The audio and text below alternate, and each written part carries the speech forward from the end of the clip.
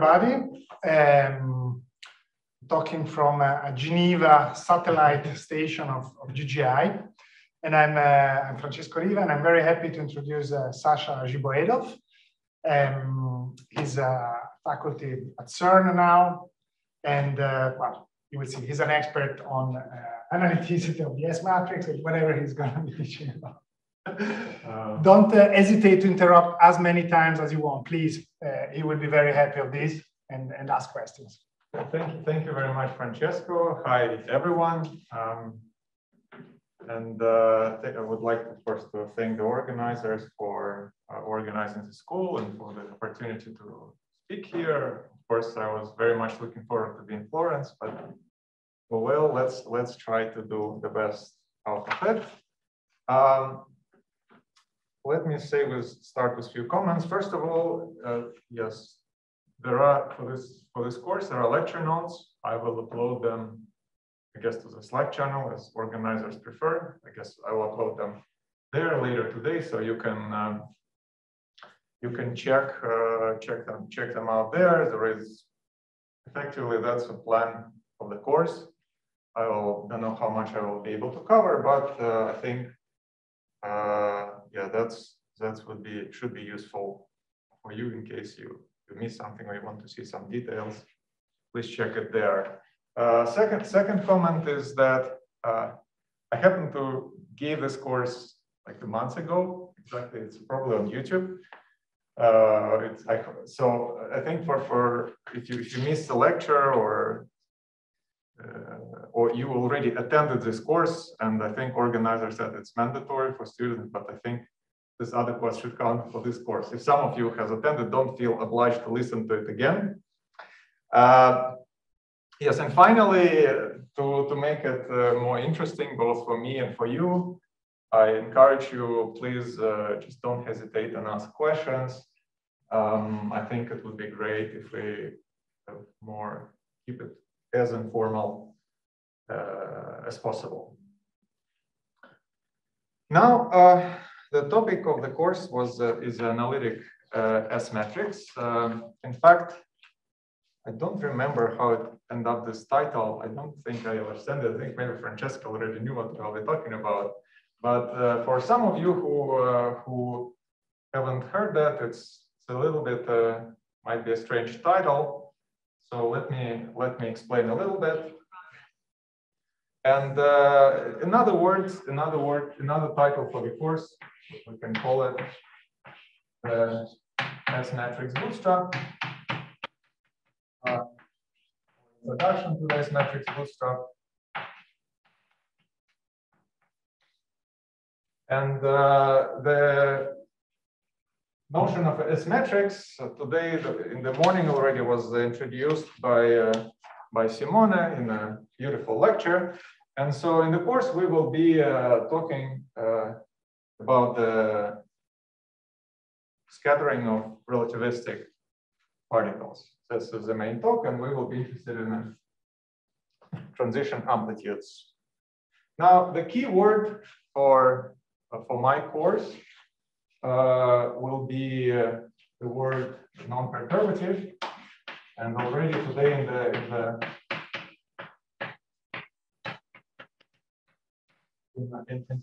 the morning during the lecture, I haven't seen the second part. I couldn't attend it, but in the first part there was some little exercise where we first discussed quickly unitarity of the S-matrix, but then you asked to check it in an example, and you might have noticed that the first notion that the S-matrix is unitary and that the probability is whatever is conserved is non-perturbative. It's very general, but then when you did the computation, you check it just to leading order in the coupling constant, whatever that it was introduced.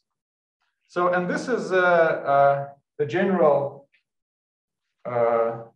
This is a general thread in many quantum field theory books. When you consider scattering of relativistic particles, you can discuss this basic principles, the general things like probability is conserved. But usually when we do the calculations, then we do the say, calculation with Feynman diagrams, we check it only perturbatively. And in this course, I will try to, so, and I assume like if you want to learn about perturbative quantum field theory, it's a beautiful subject. Then we can use Feynman diagrams to compute amplitudes. And of course, there are also non-perturbative aspects to that. But in this course, I'll just try to focus on those general basic principles which underlie relativistic scattering, and because they're so basic, we expect them to be non-perturbatively true. And so we will be asking, first of all, the question number 1, which I will be interested in this course, is what are these basic principles? What are these basic principles? And I hope the second question, how to use them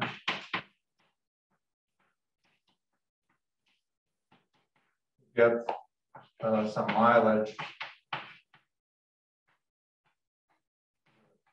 Physicists to do some computation.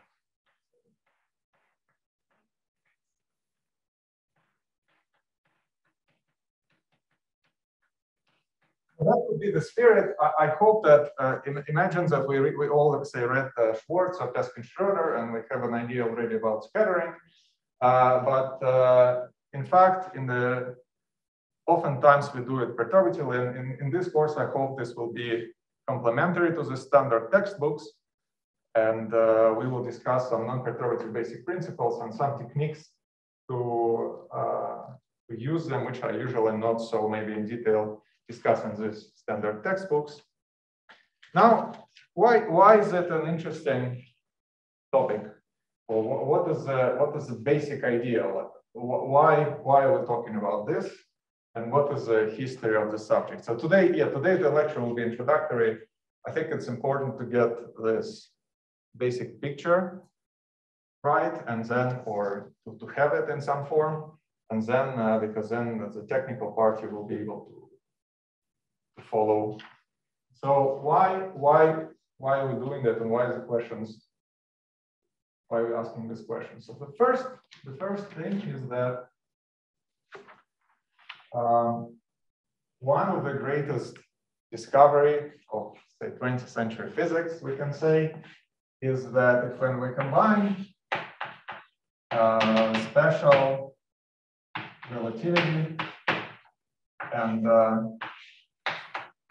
quantum mechanics, we get, you can say we get quantum field theory, but let me write that we get certain rigidity.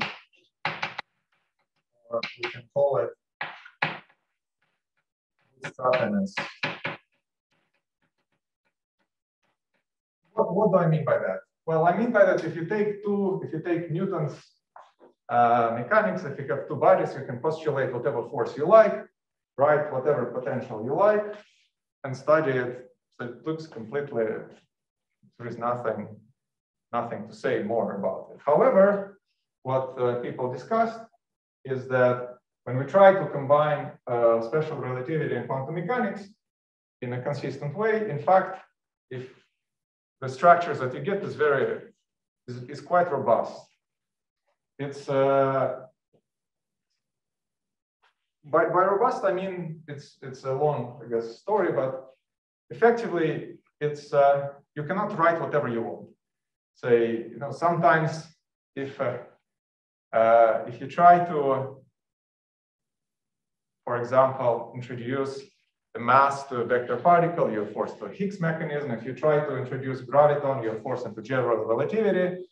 I mean, not how much force is a subtle question, but the basic idea is that it's a non-trivial task. And in fact, sometimes this task famously has not been solved. Even if you add here plus gravity, we don't even know. Always, we don't know how to combine these things. And this is an extreme example where by combining, even just trying to combine the basic principles, well, we have a string theory, and but in general, it's a hard task. And so this idea of rigidity and bootstrappiness. It's old. It was already observed in the 50s when the subject of S-matrix came to prominence. I guess the concept was famously introduced in the 40s by Heisenberg, and who wanted to reformulate everything in terms of relativistic observables, things which you can actually measure.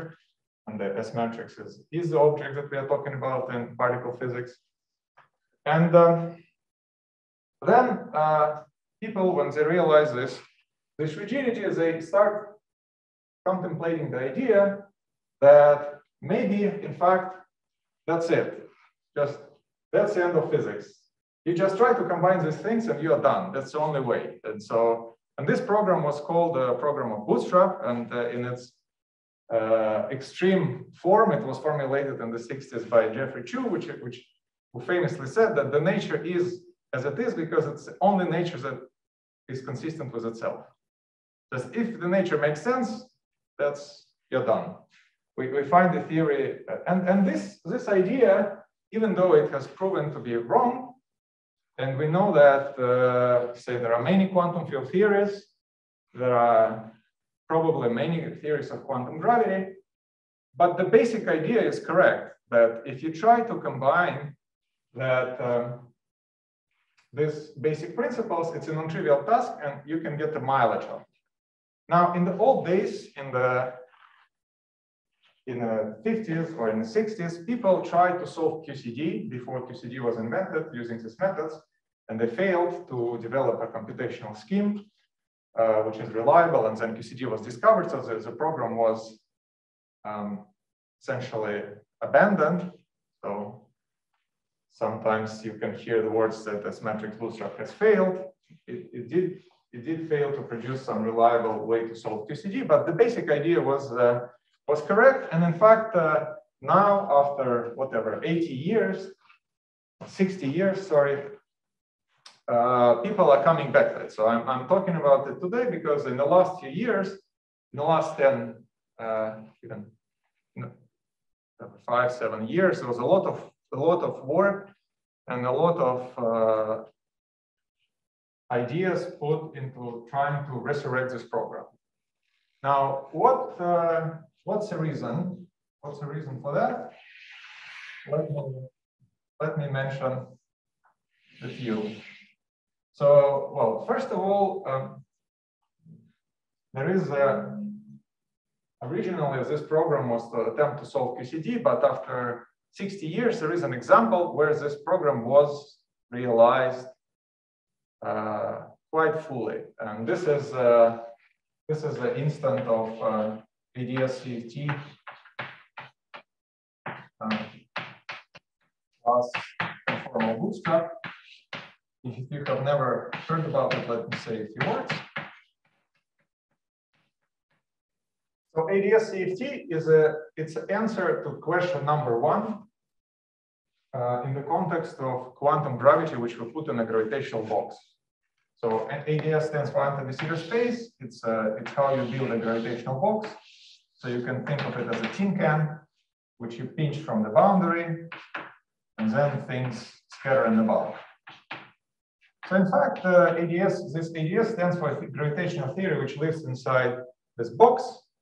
And we are studying exactly the same type of S-matrix elements, but instead of pinching a theory in the far past and asking what comes out in the far future, like we do for the S-matrix, where we have some incoming particles, P1, P2,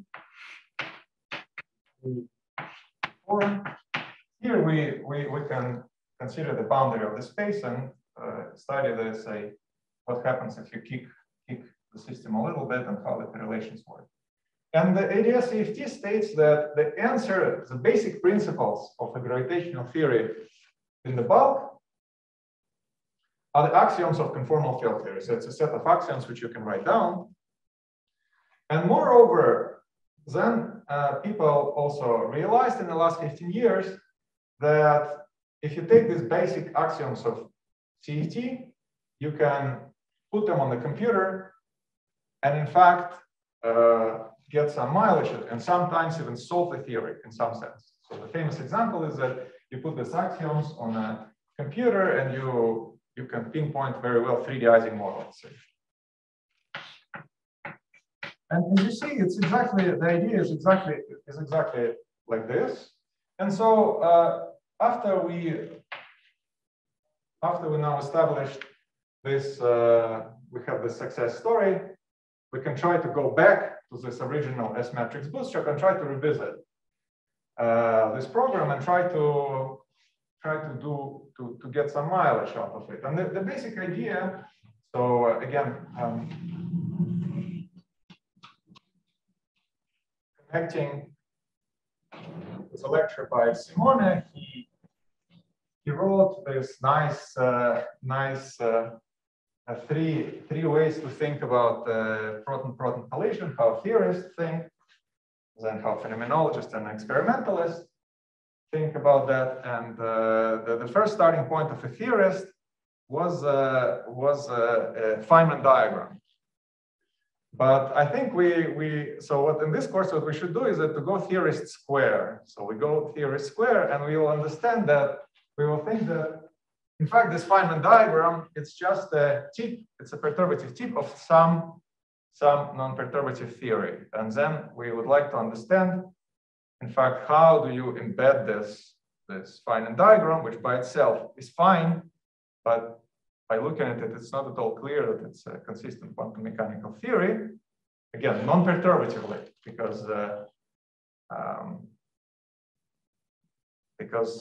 Feynman graphs, from the point of view of S-matrix bootstrap, Feynman graphs and Lagrangians is just a machine which implements basic principles. Like that's what Feynman diagrams do. They solve unitarity, they compute cross sections, order by order, and perturbation theory. But we are asking the question about non-perturbative. And so why it might be useful? Why you should care about it? Well, one potential thing is that whenever we do experiments and we do some theoretical work in, say, particle physics, we think in terms of energy. And the theories we know, they are low energy theories. So as our colliders get better, we know the theory better and better at slightly higher energies, but there is always a cutoff with it. We know the theory up to a certain energy, and then we don't know. And so, and then we can ask what comes next as we increase the energy. If we build larger collider, what is the set of possibilities? And one way you can go about it, you can start writing, say, try to write some models, try to come up with some models and try to then study these models. But there is another way to think about this problem. And this is what is known as, say, bootstrap philosophy, where you're not trying to guess what the theory is, but instead you try to bound your ignorance. Like we are not trying to guess the equations of motion like Albert Einstein did, but we are trying to show what is the set of possibilities which is ruled out. And what I mean by that is that we take IR, and IR, I mean, you can take a standard model plus you can take lambda CDM, everything we know about physics. This is IR. This we already know, that's done. And then we can ask, well, what happens if we combine it with basic principles? Is it even consistent to construct a theory which looks in the IR like this and satisfies the basic principles? So if you manage to do that, that's an option. It could be that we build a collider and we discover this theory. So these two things, if you combine them, it gives you set of UV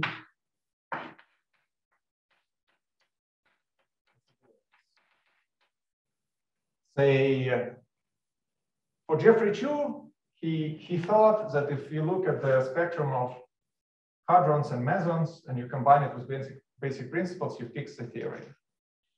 People who are working on maybe a swampland and on quantum gravity, they think that after you combine IR plus basic principles, you get string theory. We don't know. It's an interesting question. What you do, and I think the exciting fact about our situation today, that this question, which is in principle, okay, to know what are the next particles, we need a new collider. But to play these games of combining IR plus basic principles, you don't need a collider. It's a theorist's task. We are agnostic about the UV, and we want to understand what comes in. And so this is a theorist's task to understand what is the set of the UV possibilities. And surprisingly in 2022, last time I gave this lecture, I said at this point 2021, 2022, this question has not been answered. So if you ask, has anyone took a standard model, combine it with non-perturbative basic principles and try to derive some bootstrap bounds, this hasn't been done. So that's exciting, I think, because it says that we have a work to do. And that's the motivation for these lectures and for the recent developments where people managed to get new results by playing these games of combining something we know, maybe with basic principles. And so here you see that, of course, we have to know the IR, and all these things we need to learn. But it's also useful to learn these basic principles and sometimes have them in mind, that even when we do the Feynman diagram computations and we do some perturbative estimates, which might work really well, in the back of our minds, there is always a non-perturbative theory, which is at work and at place. And just sometimes we cannot do that. And I think it's also fair to say that many questions, or sometimes you are lucky maybe, but many questions, and the most interesting questions are related to relativistic quantum field theory are non-perturbative in nature. So the phenomena which are usually can be most mysterious are non-perturbative, and sometimes maybe if you are lucky, you can address these non-perturbative things, but I think it's fair to say that in general, in quantum field theory and quantum gravity, we do not have good non-perturbative ways to think about this problem. And in fact, this is the only way. So if you wish, what is Feynman graphs for perturbation theory? The bootstrap methods, which I'm talking about, is for non-perturbative theory. So ideally, you want to put everything together and to know as much as you can, but that's a philosophy. So now, okay, and yes, let me emphasize that while this was known, say, to maybe this was popular in the 50s, now with the advent of IDS-CFT and conformal bootstrap and S-matrix bootstrap got a new life, and this is something which is being actively developed now. So in my lecture notes, you can find a set of literature, set of books. Many of these books are very old and might be hard to read, but I hope that together we will, after these lectures, it will be also easier to do that if you are interested. And also I put some marks. There are other lectures, courses. If you are interested in working on it, you can check it out. So these are the general things. And so the plan of my course would be that I will start with some introduction and the historical introduction. But I will discuss a toy model.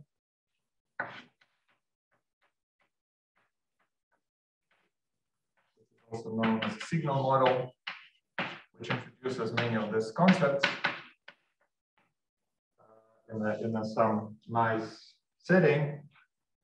Then we will discuss some basic relativistic mathematics,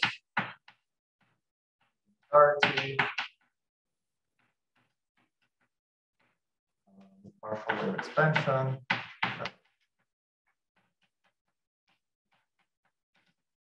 Then we will discuss the core. So you can, at this point, you ask, okay, basic principles, what are these basic principles? And the basic principles that we will be talking in this course are unitarity, which you already heard about today in the morning. And then we will have analyticity. And we will have crossing. These are the basic things. And so after introducing some basic kinematics and discussing unitarity, we will switch to analyticity and crossing.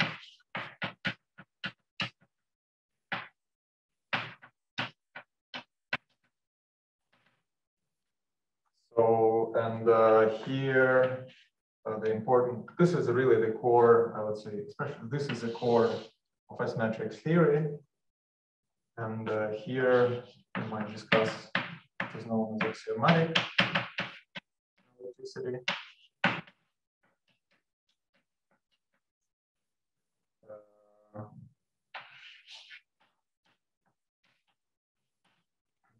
Equations.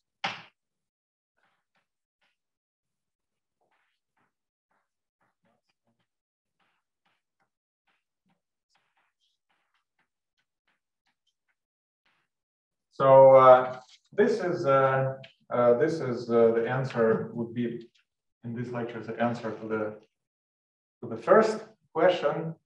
What are the basic principles? These are the basic principles of unitarity, analyticity, and crossing. And as you will say that you will see that this analyticity is not still an open problem in some sense. And then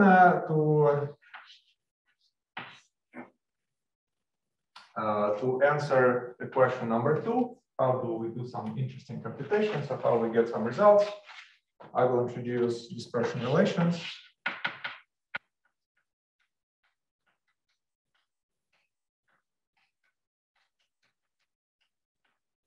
And here the key words you might some of the words you might want to know is subtractions.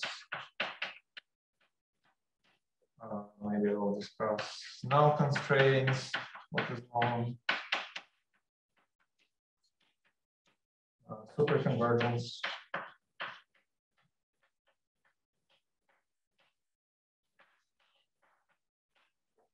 bound on chaos,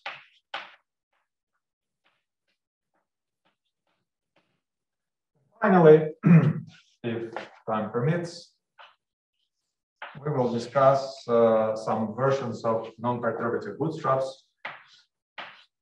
So non-perturbative schemes to do the computations, which people are discussing now.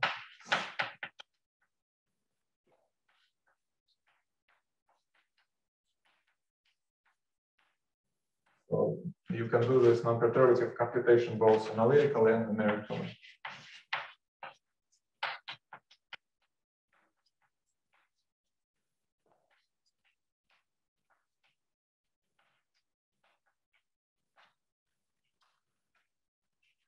So this is my plan, and I have to make 2 disclaimers, which are important. First,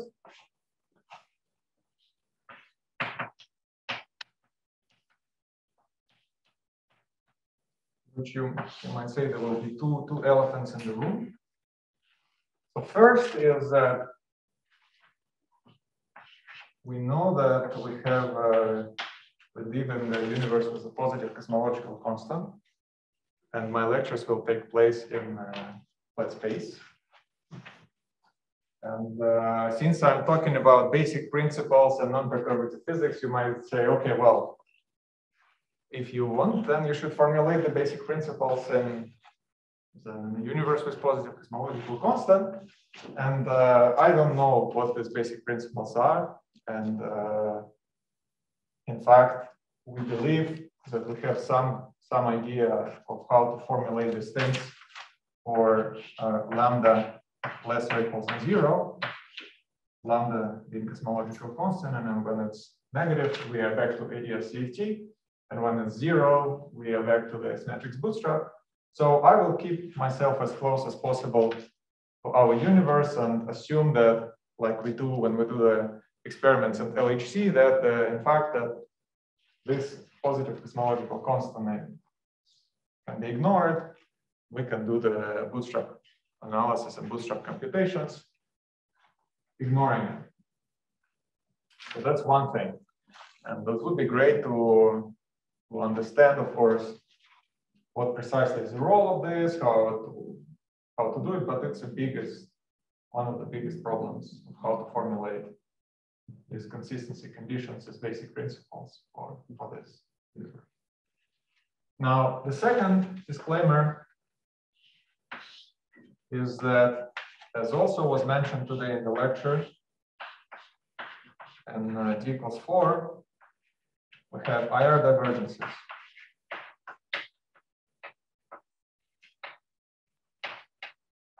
So IR divergences, in a sense, they're not real. They're not true divergences.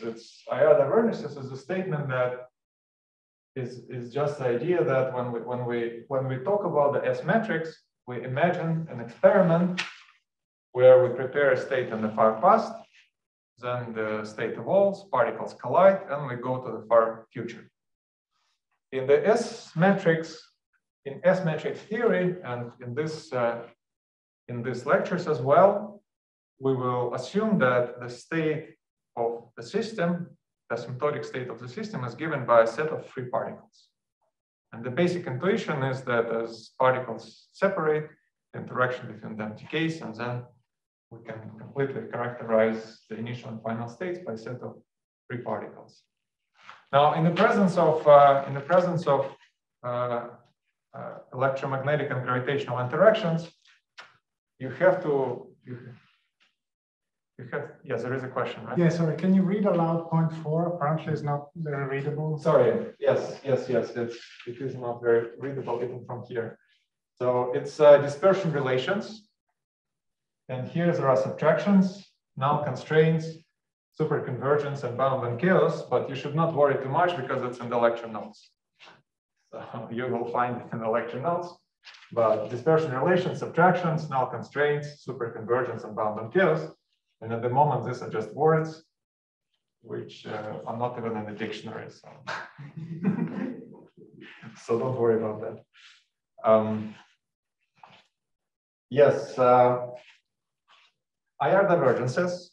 So this idea that we are talking about free asymptotic particles, it's fine, but when you have a massless field, when you have an electromagnetic and gravitational field, the free particle does not really make sense because particle carries Coulomb field or gravitational field. So even the metric around the electron will be the one of the charged black hole because it has a mass, it gravitates in the same.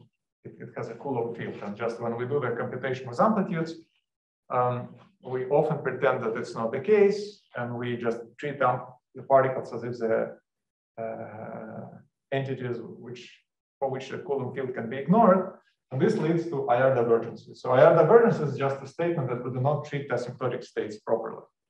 And there are various ways to deal with this.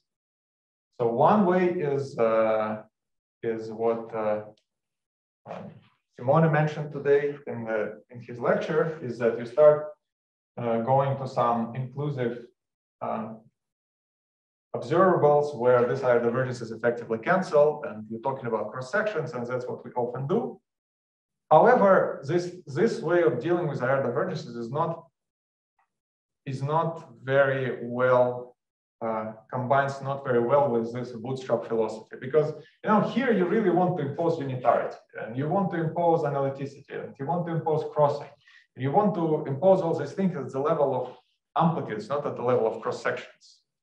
And therefore, you would like to, in principle, reformulate all these things that we will be talking about for some kind of properly defined four-dimensional amplitudes where electrons carry their Coulomb fields and their gravitational fields.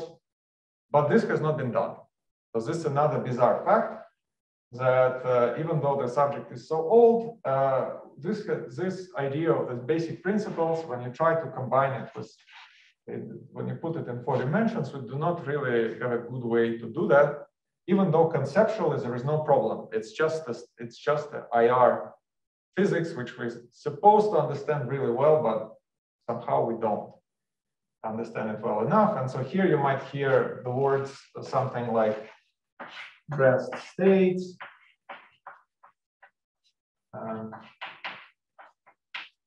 or you can hear the words Ph.D. foolish states. This is just the different ways to go from bare electrons to electron with its Coulomb field or with its gravitational field. So these are, of course, both of these things are super important, and I encourage everyone to solve these problems. I hope, at least number one, no one knows.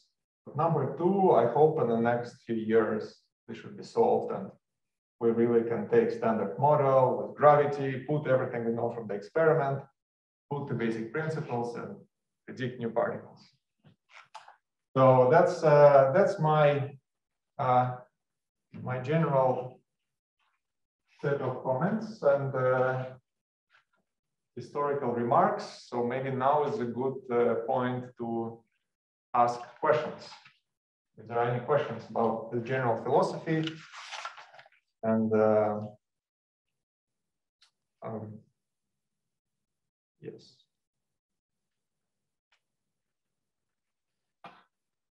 I might have a question since I'm here.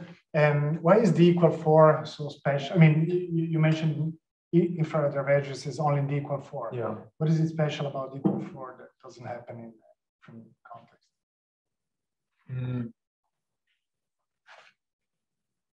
Yeah, just for let me say something simple and then come back to this question. That first of all, yes, what Francesco is also questions implied that in fact, if you consider theories in D larger than 4, say 5, 6, or 4 plus 2 epsilon, which is what dimensional regularization does, then there are no infrared divergences. It's just a fact. Amplitudes are finite. And now, why is it that there are divergences in a D equals 4? It's well,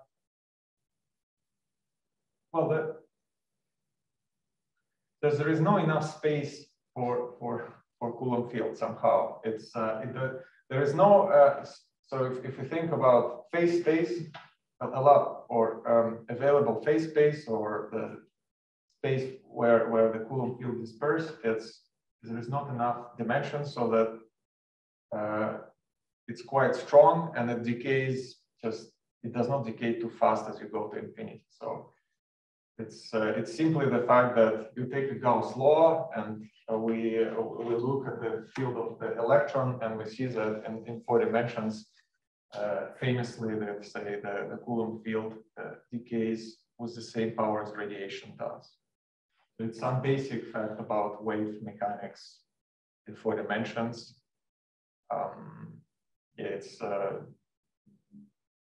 It manifests itself in many ways. For example, if you go to 4-dimensional gravity, there are these EMS symmetries, which is also the statement that both the Coulomb field and the radiation field, as you go to infinity, they decay with the same power of 1 over distance. If you do the computations in particle physics, you take the amplitude. If you have an exchange in massless particle, so this is a final graph. You have a pole. And then, if you say want to compute a cross section from it, you take the square, and then you say integrate over the phase space, and then effectively you get that just the phase space is such that the higher is dimension here, the more it damps soft and collinear divergences that come from here, and it's from 4 dimensions, it does not damp it well enough. So yeah, that's a way to say it. But maybe there is also one way to think about it, even though is maybe that there are more symmetries. If one way maybe to think about it, that if you think about the asymptotic symmetries, so this is not the usual symmetries, but if you go to infinity, and again, we see enhancement of conformal symmetry in 2 dimensions from global conformal to Virasoro. When we look at the asymptotic symmetries, we see some enhancement from Poincaré to BMS, even though in the modern treatment, BMS is present in all dimensions, but historically, for the same reason, BMS symmetry was BMS upon Mexner and Sachs. It's the same asymptotic symmetry of flat space, gravitational theory is flat space. It was discovered in 4 dimensions. But I feel that I didn't give a good answer. No, it was good. But it's just because I need to think myself more about it. Yeah. There's another question by Omar. You can speak. By the way, if you raise your hand and nobody tells you anything, you can just unmute yourself. Go on.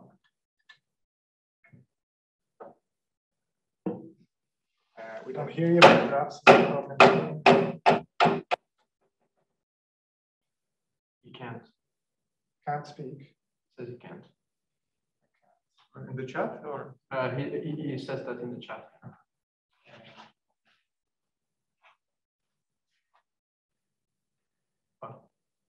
Oh, the mic is turned off for everyone. Try now.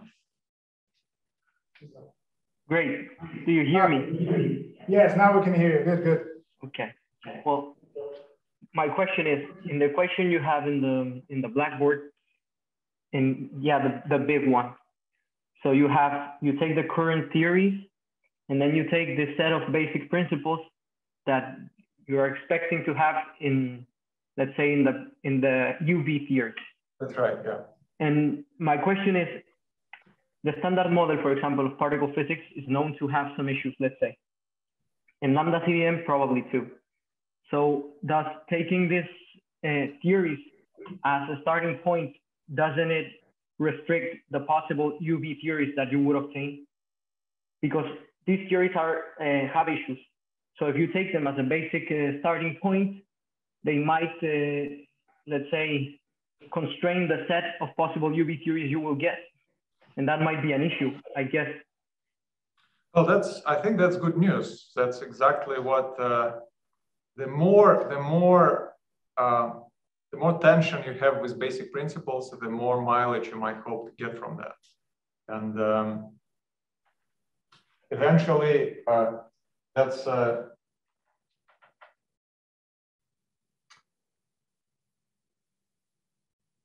if we just don't know anything about the IR, the set of possibilities is more. But then the more you know about the IR, the more tension is with basic principles. It's good news for this because if you believe that whatever comes after, whatever UV completes these theories, still satisfies the basic principles, then just the set of possibilities narrows down, and this is good news for people who would like to pursue this direction. So I would say if you have a tension, or if there is some issues with our known IR models, it will be resolved. And of course, we believe that it will be resolved in a consistently with the basic principles. And the more tension we have, the better. So ideally, if there is so much tension that the UV theory is uniquely fixed, then we don't even need experimentalists anymore. We just solve it from consistency and we are done. But I think at the moment, of course, no one believes this is to be the case. Presumably, even just in general, physics will always be statements about islands of possibilities. It will never be about points, because we know something, but there is always some uncertainty. And especially when we go to the UV, we always might just end with some islands, say that, okay, this is a set of possibilities, and just we cannot build experiments to probe them more. I don't know, but this, I think, just from the point of view of how we are obtaining knowledge, that's the most probable outcome, that we will always have just these narrow islands or wide islands of options. Yeah, I have a question about the IR divergences again. Why is it specifically that the cross-section, you can treat the divergence in the cross-section, but not the amplitude? Because I didn't catch that very well. Yeah, I didn't explain that, and I think it was not also explained today in the morning. Usually, this fact that inclusive observables are safer over the infrared divergences is known as this KLN theorem. You probably heard Kinoshita-Lee-Nauenberg theorem, where they just explicitly show that this is the case. But in the context of what I said, I think when you're doing the averaging, you effectively address the electrons. So that's, or whatever, you address your asymptotic states. So you allow by adding the soft photons or integrating over soft photons, you're effectively addressing them. And so then it becomes fine. The probability is, say, if infrared divergences tells you that you cannot have a non-zero scattering between a bare electron, but when you start doing the cross-section, you effectively always integrate over the soft sectors, and effectively it allows you to scatter into something which is proper. Okay. So these are the two things what I would say. But in general, there is nothing fundamental about cross-section. You can discuss finite amplitudes. Discuss your asymptotic states. It's just when it's just so convenient to talk about the asymptotic states which are multi-particle that it's kind of a blessing that we can talk about cross-sections. We can stay with the naive asymptotic states and still get something meaningful. So it's a price we pay for that. Any other questions?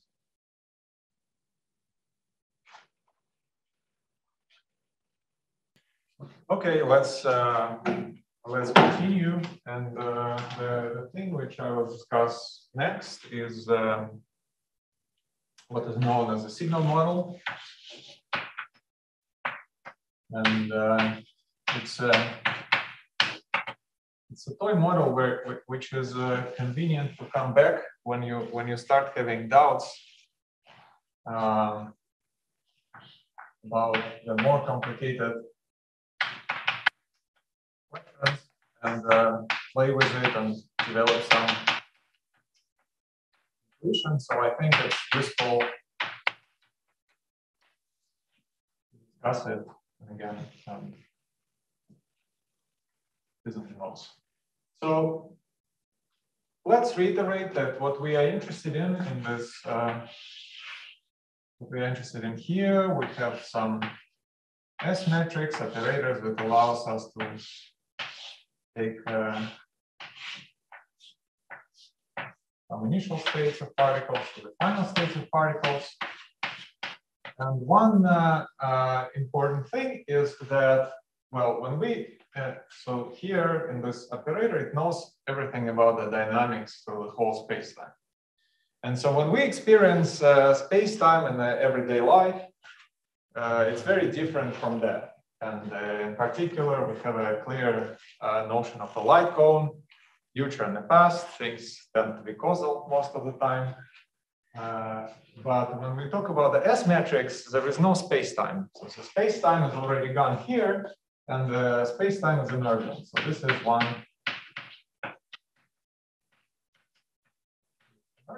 And by this, I mean that there is no, this is the object which is defined through its asymptotic states. And in ADS-CFT, this is also very explicit, where the whole bulk is an emergent notion. And therefore, if you ask something like, what is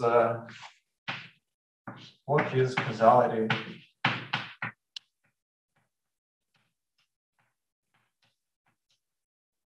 in S-matrix theory. This is not an obvious question, and in fact, it's also not obvious question because when we talk about causality, we want to talk about some light cone and have some sharp signals, but quantum particles are not entities which do not like be localized so much. So in general, while we have a clear understanding what is say causality in the classical field theory, in the S-matrix theory, it's much more subtle. And in fact, I think it's fair to say that we do not really have a good answer to this question in a complete generality. If we take some gravitational or even quantum mechanical S-matrix and we look at the most general amplitude, it hasn't been fully explored, but in some cases we believe we do have an answer to this question. And the context in which we seem to understand things better is say this context. So 2-to-2 scattering. And to go from 2-to-2 scattering to the signal, what is known as a signal model, you might think of this this process as a propagation through a medium. So the whole space-time, you can think of it with a particle in it as a medium. So you have a medium. This, let's say you take this particle, it's a medium.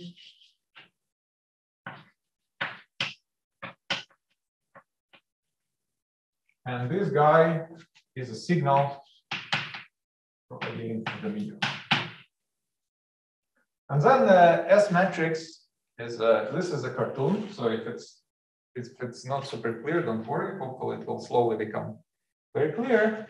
So then the idea is that if you want to discuss causality, maybe let's first discuss something much simpler, where we have the black box, which is created by this particle at some medium, and we have an incoming signal.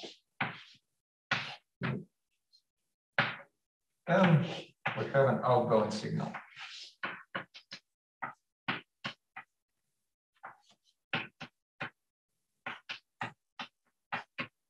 So then, for simplicity, let me consider a situation where the incoming signal, it's just some classical function.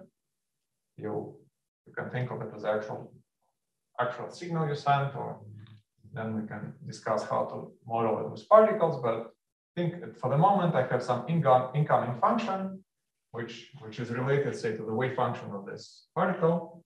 Then it passes through the space-time and we detect the outgoing signal. And now we want to understand what are the conditions on this black box such that it's causal, whatever, analytic, and unitary. What does it imply? And first of all, let me write a model, deploy model, and in this model, I'm taking the response is linear. And the outgoing signal is integral.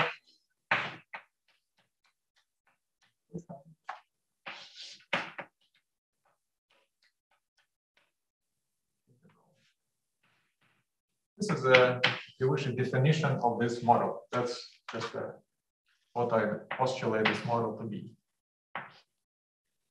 Now, this fact that I'm taking the S-matrix, this S operator S, to be depending only on the difference is related to translation invariance of our space-time. If we collide particles now, or we can collide them in 1 hour, it doesn't matter. So here, similarly, we believe I take the outgoing signal only caring about the differences of times, not about the overall shift of time. So this is related to energy conservation. Now, what is in this model? What is causality? What do we? Well, causality is simply that. Imagine that f in t prime is 0 or t prime less than 0, then the signal, the incoming signal starts at say 0 and positive times. So then we expect that out t is also 0 for negative times. So there is no, if you send a signal, the outgoing signal does not appear before the incoming signal. That's what we can call a causal response. And if we go to the, if we take this operator and we can write it, let me write it in Fourier space. So I take now this difference, write it like this.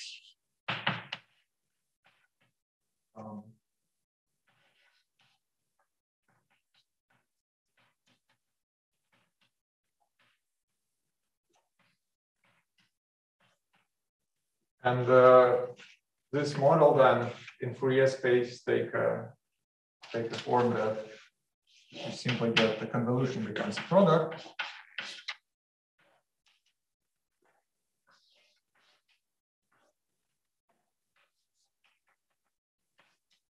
This is the model we consider. And if we look at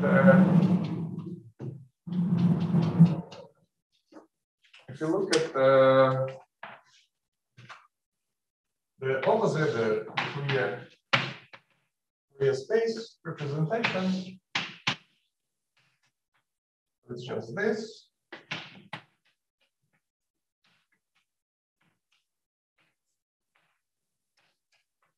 Now the statement of causality is the statement which we formulated there. And you see that they translate to the fact that, in fact, this integral does not go from -infinity, it goes from 0. In other words, the non-zero response, this function s, is 0 when the time difference is negative. This is just guarantees us that the outgoing signal does not appear earlier than before. So this is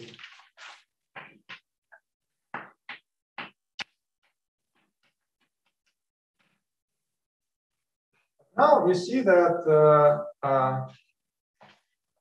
if we have this function, if we have this function s of omega, we can analytically continue to the upper half plane.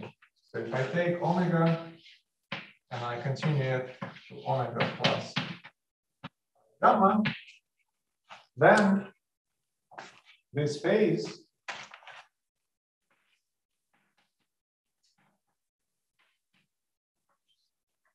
become them.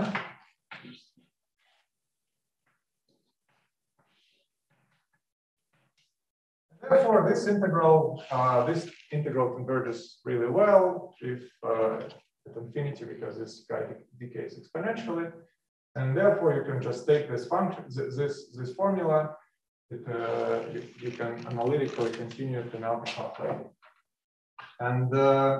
and this is just because.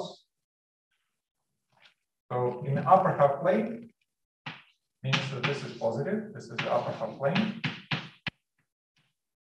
And this guy is positive because of causality. So we see that this is the most famous instance which you will uncover, where causality leads to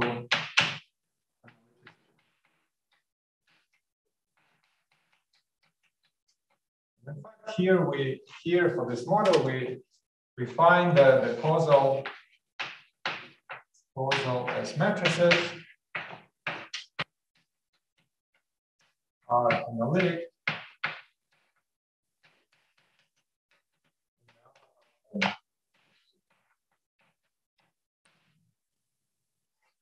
Equivalently, we can write the original S of omega as the boundary, or as a continuation from the upper plane, so we can take 0 function in upper half plane. So this is sometimes it's called I epsilon prescription. You often see it for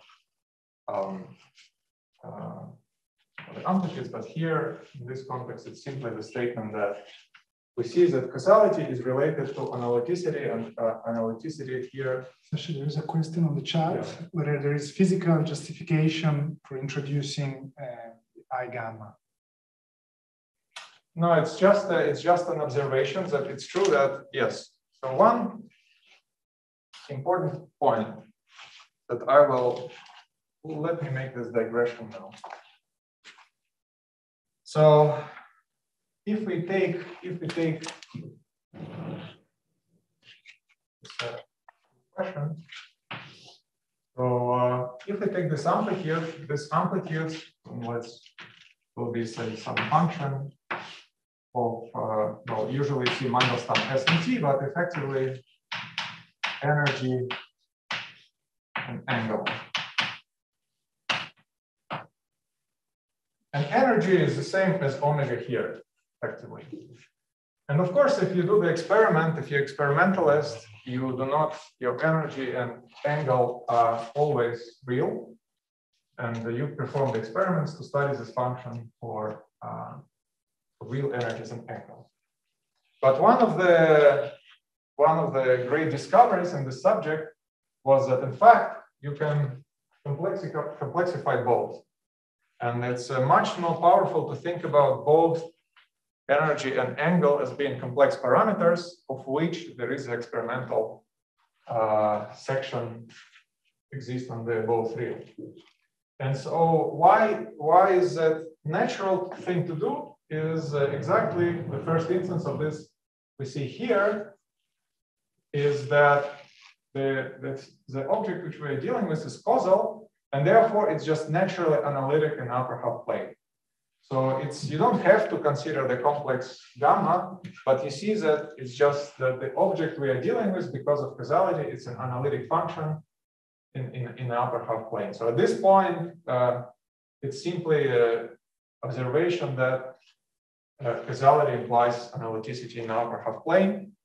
So I would say that yes, causality justifies going to the upper half plane. You see that if we would try to do it with opposite sign, we cannot do it really because the integral is blowing up, so it doesn't make sense. But in upper half plane, this is the damping factor. So if this converges, then this will even converge much better.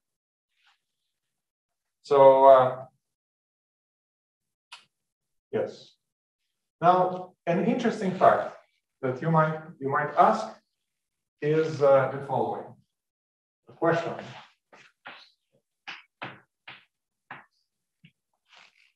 Is analyticity in the upper half plane sufficient for causality?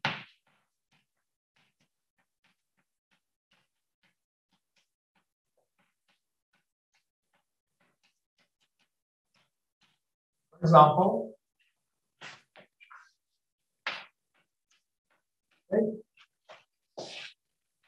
function, which is I. So yes, sorry, it's from this argument, it's clear that it's necessary. If you have a causal S-matrix, they're analytic in upper half plane. So this establishes this arrow. Causality to analyticity. But the question is, if it's analytic in upper half plane, is it necessarily causal? And the answer to this question is no. And as an example or as an exercise, you can take the following S-matrix. Say e to the I alpha omega cube, or you can take more generally, let's call it S3, call it S0 Sn, alpha Sn, or n is some integer, say. And you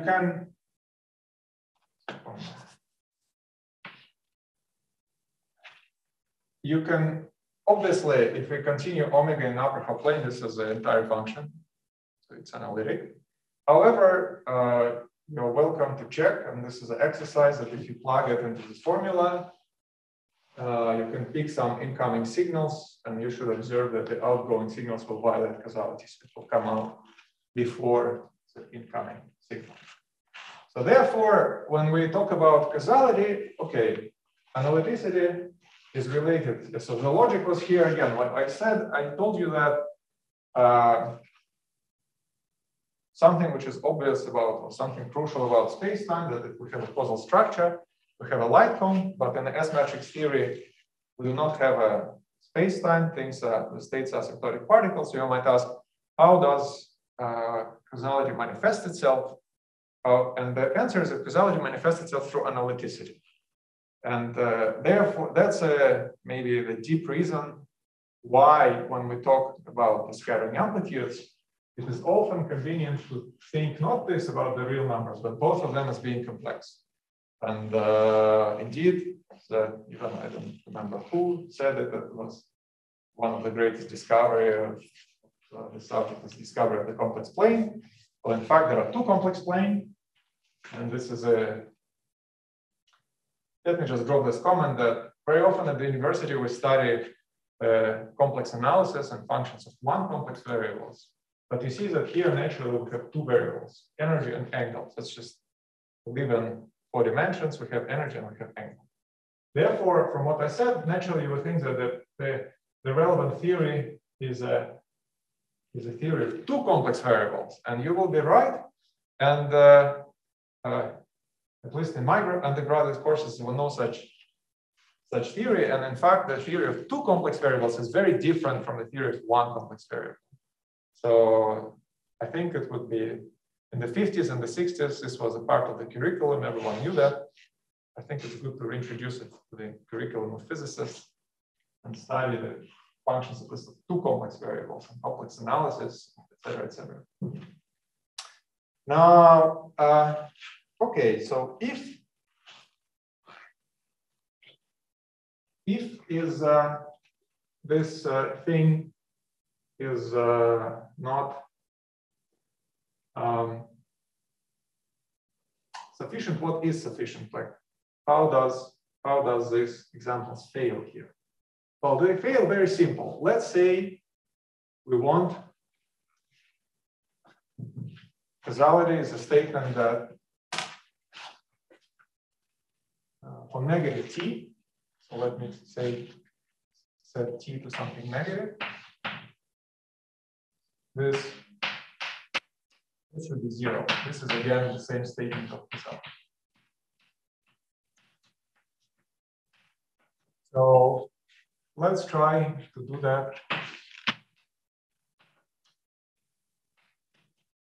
There.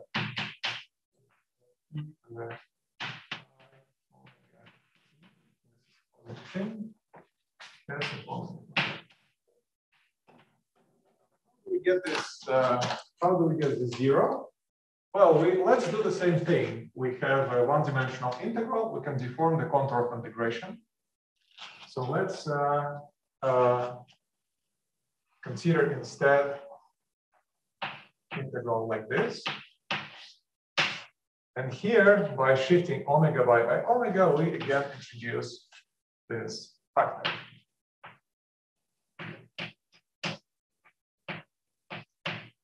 Now, you see that if we start sending, and because this guy is analytic, we can deform in the upper plane. So we can deform as far as we go, as we want. And if we send gamma to infinity and this thing goes to 0, we recover 0. Because indeed, this guy, for any t, it decays like exponential. And if this S of omega decays slower, the whole thing goes to 0. And you see, this is exactly the failure mode of this example. If you plug here omega plus I gamma, you will find that in the upper half plane, it grows faster than exponential. and therefore you cannot conclude that this is 0. And I hope it was clear. Was it clear here, at least, what happened? So we are trying to check. So I told you that we have causality implies analyticity. However, I claim that analyticity is not enough. So now I'm trying to elaborate on that and say, okay, well, what is causality? Causality is here is again, it's a statement that this operator is 0 for negative times. And we're trying to recover it. So how do we do that? We start with this formula and we deform the contour in the upper half plane. And then we see that indeed we can, this product will go to 0 as long as this S does not grow faster, is sub-exponential. If this guy goes to 0, then we recover 0. So we see that to go backwards, to go from analyticity to causality, we need an extra condition. And this extra condition is sub-exponential growth.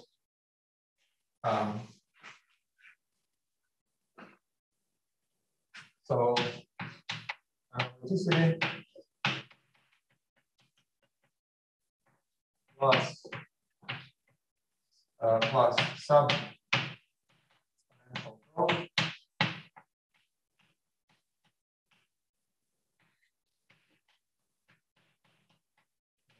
plane implies sub-exponential growth is a statement that the limit, so for any t, limit gamma goes to infinity of s gamma minus gamma.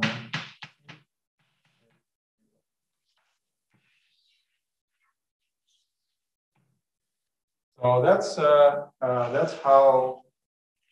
And again, in the toy model, you see it's something is very simple, but this is also a general topic in the area of scattering amplitudes.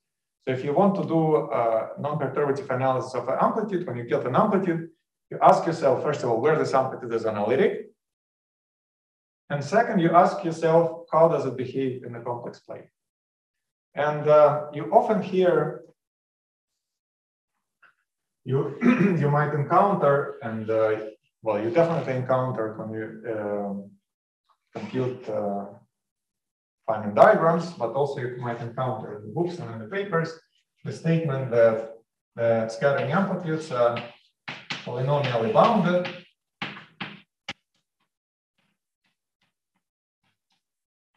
Polynomially bounded, it means that if you go, say, in some complex direction, there are less than some omega power n. So this is, as you see, this is stronger.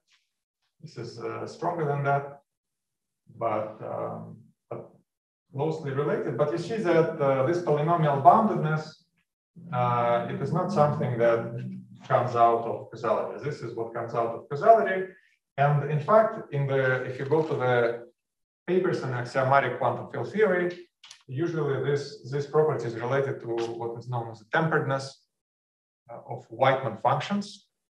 And this temperedness of Whiteman function is an axiom. So recently, this axiom was related to, say, in the context of CFT, to the CFT axioms. But I just wanted to say that this polynomial boundedness of amplitudes is something quite subtle. And in fact, even for the Whiteman functions, why they're tempered, and also it's something subtle. So instead of just postulating it related to temperedness, we will continue and we will see that, in fact, this property,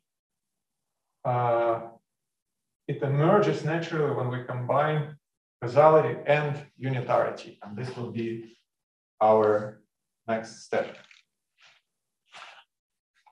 So what is unitarity?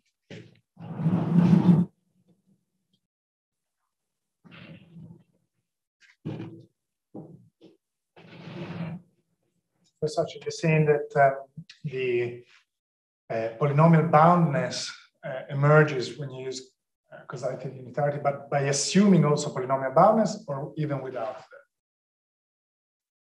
No, well, now polynomial boundedness will emerge from unitarity. Sorry, yeah. Yes, yeah. From the exponential.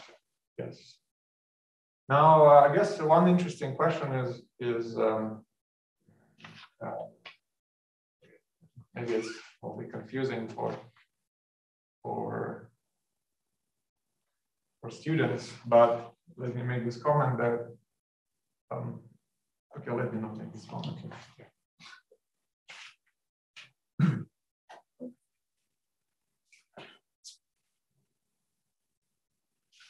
Okay, so now let's introduce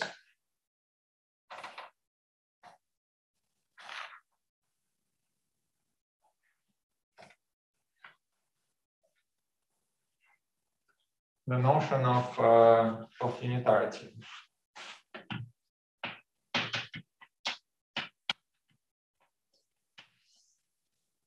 So as we discussed today in the morning, in the context of scattering amplitudes, it was a conservation of probability, which we can think in the context of the signal model as a fact that probability being some kind of norm, that if we take norm signal, outgoing signal,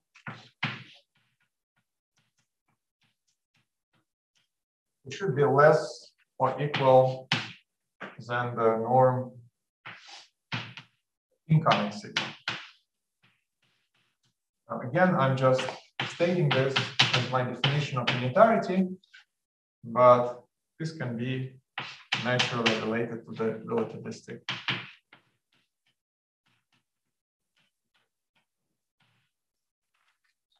So here, what I just told you, I introduced the notion of unitarity, which is a statement that when we send the signal through the black box, so we are considering the relativistic spacetimes with particles, and them are a very special type of black boxes. First of all, they're causal, and second, they're unitary. In other words, if you send the particle, your probability to detect the particle as outgoing particle could be strictly less only than the less or equal than the probability, say, less than 1, because you can also, instead of coming out as a particle, decay into some other particle, create some other things.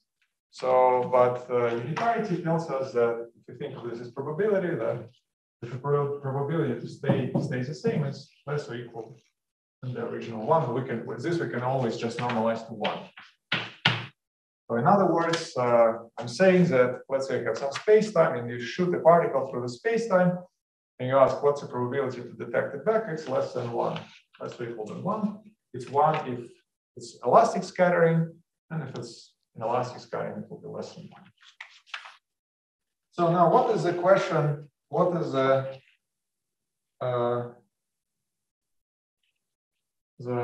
outcome of this thing? Well, let me state the result. The result is that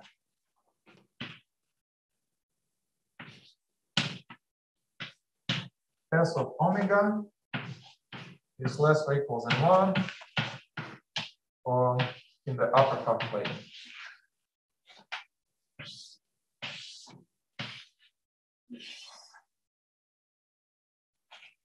Now you see this is the same. This is related to this with n equals 0. If I set in this formula n equals 0 and I think of this in upper half plane, this is precisely this. So let's see how it is, how to show that.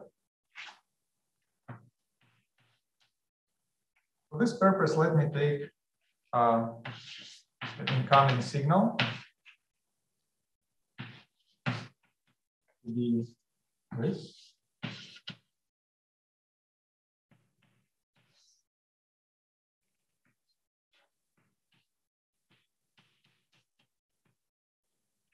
Signal which is just a pole in the lower half plane, the pure pole. and in the coordinate space, it is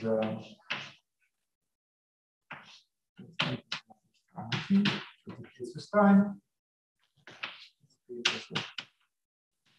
Space. And it has a theta function, so it starts equals 0. Then it has a normalization factor such that you can check if you want.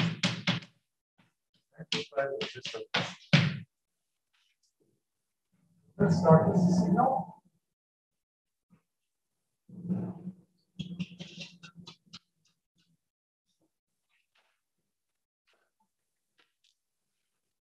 And we now write down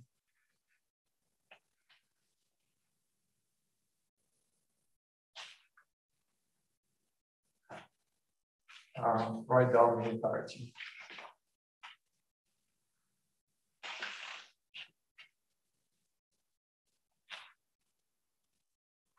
So,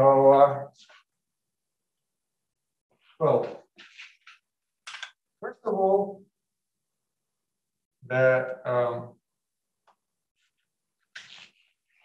you can rewrite using whatever it's called Parseval's identity is the same inequality in a Fourier space. So the equivalence of this type of inequality, it also holds in Fourier space. And we can now consider the following thing. So let's consider F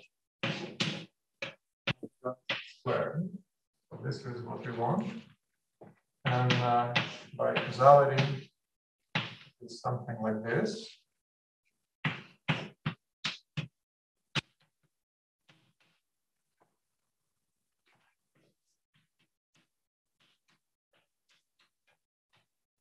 This is just the definition of this thing.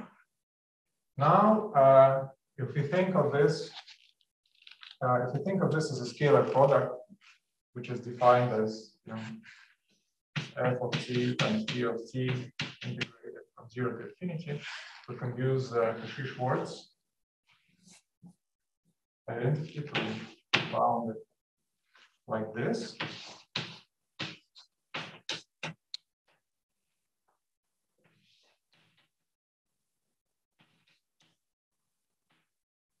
Square. And here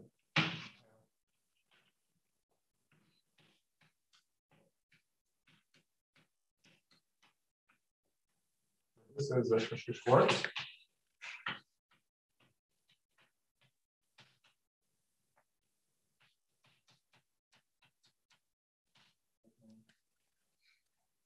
Write it here.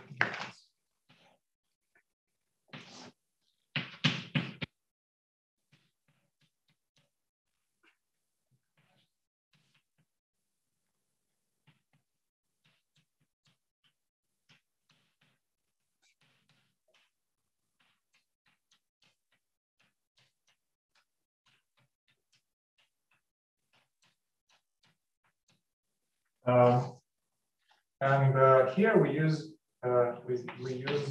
this is precisely the norm, and we can we will use unitarity. And for this integral, imagine that we consider omega to be some complex omega, so then this integral will be simply e to the -2 imaginary part omega t, because the real part cancels. And so we get this thing is 1 over twice imaginary part omega.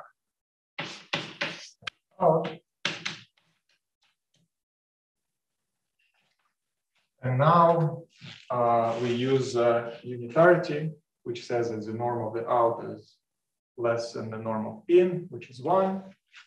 So we arrive at the conclusion that this is less than twice imaginary.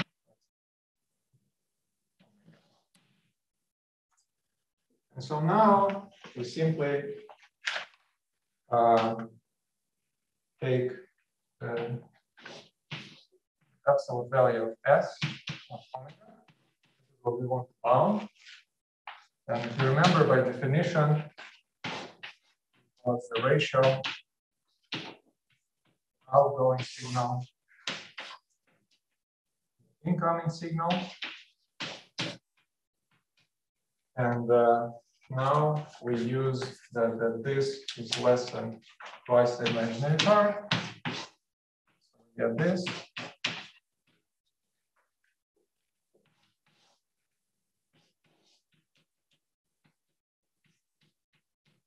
And now you can check, you consider the incoming signal, and we evaluate it at omega equals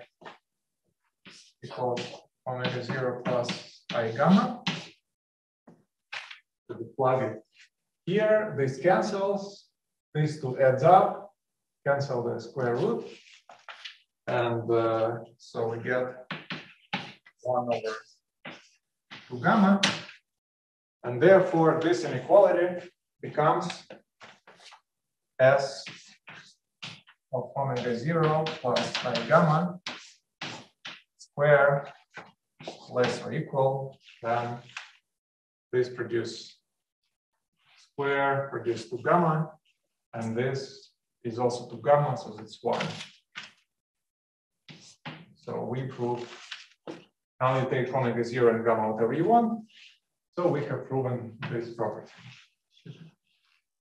Yeah. The statement is that this is the, if I read the inequality before we input the F in, we decided, statement is that for any input signal, we will have the inequality satisfied. Is this the minimal bound we can put, or? So the statement is that this is a statement that it's true for any signal. Yeah. And now, yes, I have shown to you that this is definitely true. By choosing some signals, you can ask, you can do better. Okay. And I haven't shown that, but I think the answer should no. Okay. It is, but you're right that I showed that this implies that, but I haven't shown that otherwise, but I think it might be.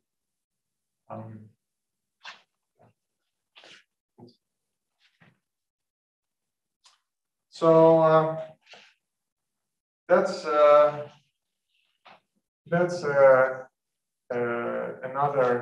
another topic, which is that so here, as I showed that by putting in unitarity, we found that the amplitude does not grow, say, in the upper half plane. And in the context of scattering amplitudes, again, it's the same story. You have the bound from causality, and then when you put in unitarity, you put the bound on the growth of the amplitudes, and this is eventually becomes what's known as a Froissart bound. So it will be again the same topic where we take and then the Froissart bound, or optical, which is related to the optical theory mentioned in today's morning lecture, which puts an non-perturbative bound on the growth of the cross section. So, okay, now let me say something which is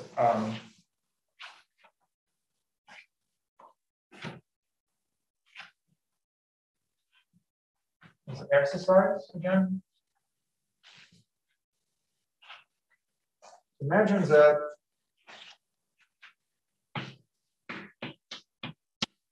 take S of omega be 1 plus IC omega T, some power, and plus some fractions. So this is some non-perturbative S-matrix, which at low energies, say, looks like this. So check that the fact this implies T less or equal than 1. And sometimes it is known as the bound on chaos.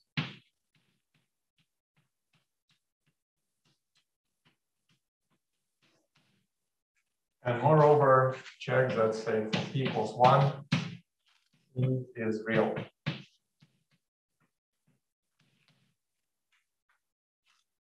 And if you take this maximally, so bound locales, or it's called like that. And if you take this maximally, so if you wish it's a bound on the growth of the amplitude with energy, growth on the S-matrix with energy. And there is a famous theory which saturates this. And this is a Einstein theory of gravity. So in particular, if you consider scattering of two particles, if you have one particle and you have another particle, then when you go through these other particles, you experience a Shapiro delay. This is now a 2-to-2 scattering, and the relation to signal model, you prepare some wave packet along the light form direction, and then you propagate with the speed of light, with a large speed, and you see that what we meant by causality is the signal cannot come out here. This was that we said that if I prepare the signal somewhere here, that it cannot come out here, and indeed in all physical theories, it does not come out here, because then you will jump inside a light cone. And the S-matrix of propagating of scattering of two particles is just a fact of light. If you have a gravitational scattering 2-to-2, this S-matrix, which if you think of this as a propagation through some medium, it looks like this.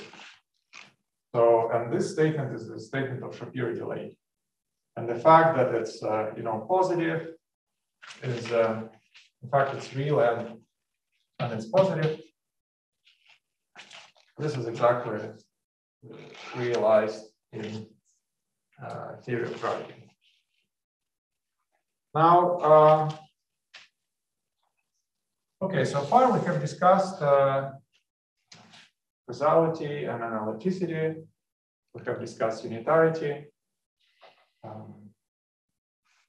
So now you can ask, what is the relation of the signal model to the actual relativistic scattering?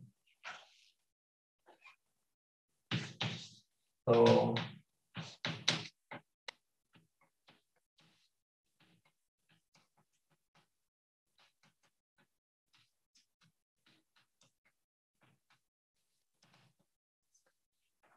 and in general, it's a subtle relation, because as you see now, if you think of a setup like this, where we prepare wave packets, then first of all, I was considering in my presentation the frequencies were both positive and negative, and this was fine for signals, but for particles they just carry positive energy. So there is, if you want to go from particles to from this signal model to particles, seems to be a tension, because the particle has only positive energy. And well, one way you can deal with this is by considering some kind of coherent states. Indeed,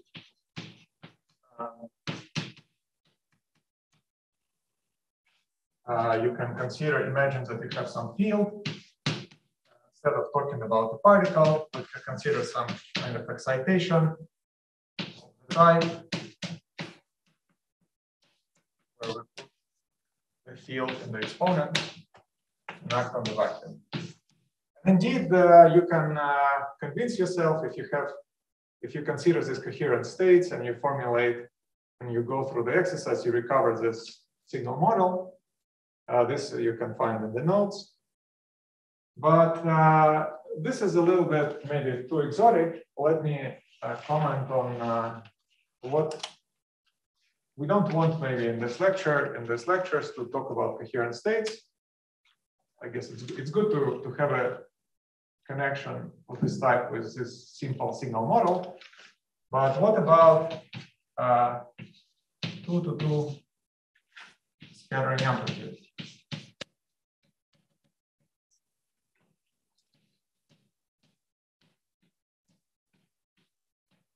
And then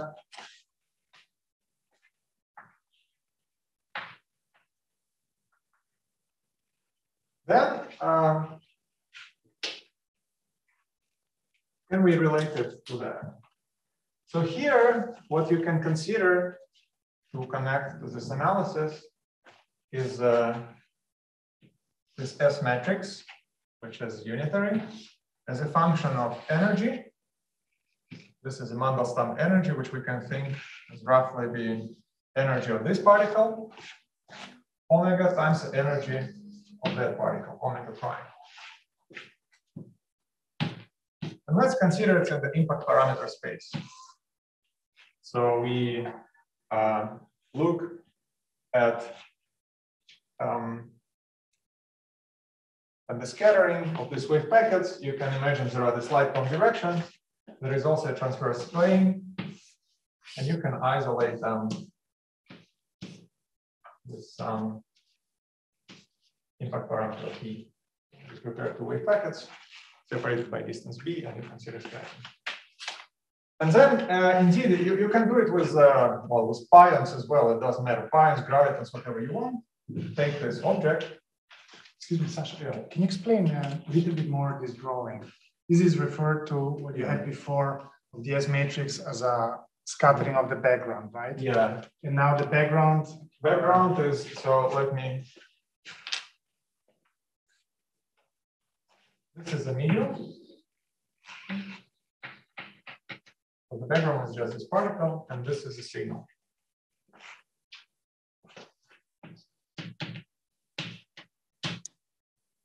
And then, you know, if you're sitting far away, you don't care what is this medium. You just send something in and you pick something out. And so then you can measure the profile of the field in the beginning. This is the incoming signal, and you measure it. This is F out.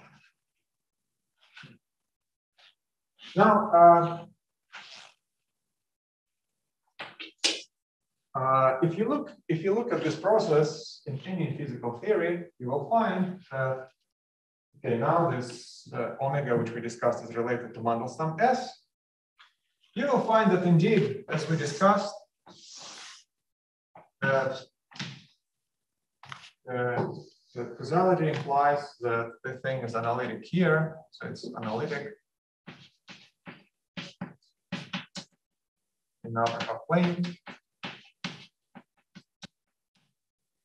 And indeed, there is a here, when omega is positive and it's related to scattering of particle, this picture there, indeed, it's less than 1.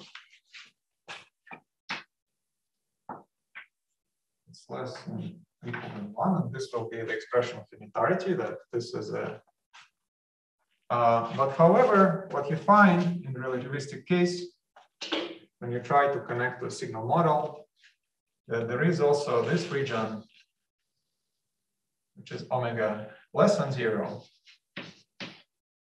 And this region, it does not have an interpretation of this type because this particle has a positive energy.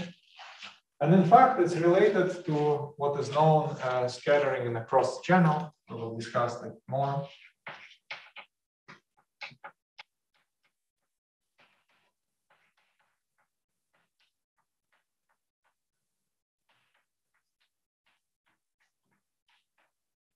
And therefore, there is no condition like that. So we don't really know if it's less than 1 or not. And therefore, you see that this is a first example where okay, we develop a nice model which works really nicely, and in fact, people use this constraint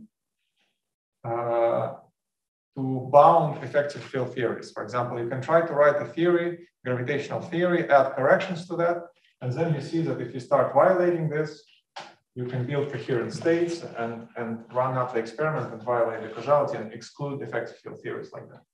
This was already useful. Now, if you want to do it cleanly at the level of 2 to 2 scattering amplitude, you run into this trouble that you have your particles carrying positive energy. Before, for me, omega was like a field.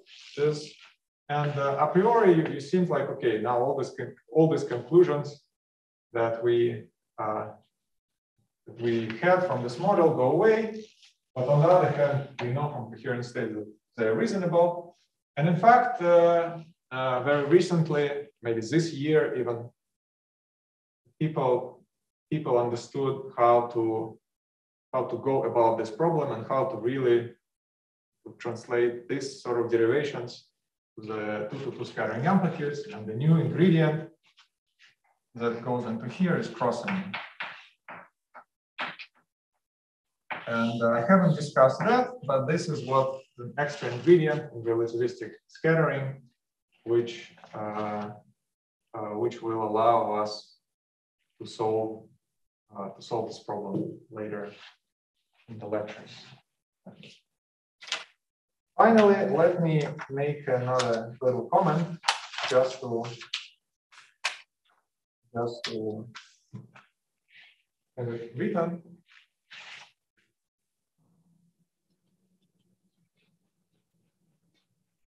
When we talk about relativistic theories, and I mentioned causality, we usually mean two things.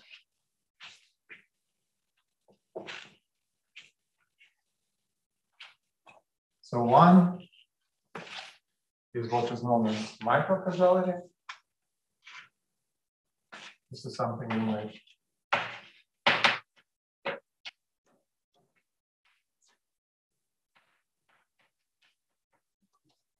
and here, this is a statement about local operators. Two local operators.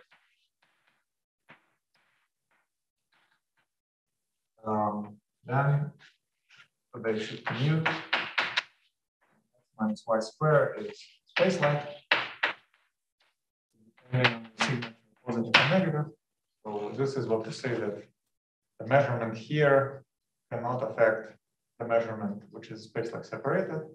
Some perturbation of Hamiltonian at one point cannot affect the spacelike measurement. However, you see again that here is the tension. This tension, which I mentioned, is incredibly sharp. Is that the causality is best formulated in terms of local operators which are infinitely localized, and they commute outside the light cone. However, S-matrix theory, when we consider scattering, we are talking about scattering of particles. And particles, they're not localized entities. In fact, the wave function spreads. And therefore, people also, in fact, in the past, it took people quite some work to start from this and to derive something about the properties of the amplitude. But sometimes, so you can do it in QCD, for example, or some quantum field theory, we have local operators. But in some case, for example, if we have gravity, we don't even have that because there are no local operators in gravitational theory. And then the idea is that we still have some macro causality, which is a statement that if I want to communicate with some neighboring galaxy, even if I use gravitons for this, they will still propagate with the speed of light. I can encode my message in some gravity wave, but it will still take time to propagate. And this fact that the signals can only be sent by, say, on-shell particles, and the fastest we can send the signal in our universe is by sending an on-shell particle, which is, say, massless. This has been analyzed for gap theories, but even for massless theories, as far as I know, this has not been analyzed. But in both cases, you conclude that starting from this or that, when you go from the statements to amplitudes, you always come to some region of analysis.